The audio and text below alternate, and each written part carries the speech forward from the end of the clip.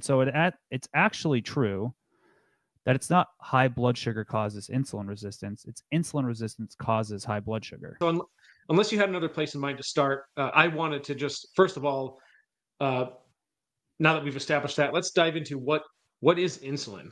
If we're talking about insulin resistance, I think we first need to tell people and clear up what is insulin.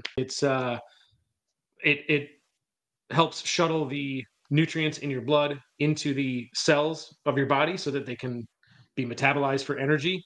So what it really does is it helps kind of coordinate our metabolism, and it also sends our body the signal of that we have just consumed food. Right? When insulin is present, it helps shuttle nutrients, both carbohydrates and fatty acids, into your peripheral tissue. So your muscles, your fat cells, etc. So insulin resistance is your body is not properly utilizing insulin how it should be. So on the inside of your cell, the insulin receptor actually changes, and it's like, dude, stop sending me stuff. So then the body's like, well, I don't want this in the blood, so take it. So they just your body starts producing more insulin. And then your cells keep ratcheting up the insulin resistance because they're like, stop, stop, stop, stop, stop, stop, stop. So it actually happens from the inside. And so then your body starts manufacturing more insulin to offset this resistance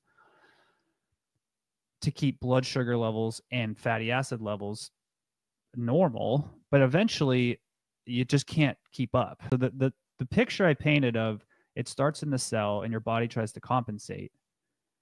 We know that from like molecular biology data, and we also see that same process manifest in clinical data. However, one of the questions that I have that I don't particularly understand is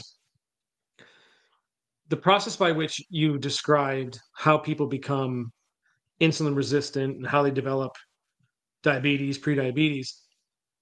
And that you said, hey, most of the time it's because it's an energy overload thing, right?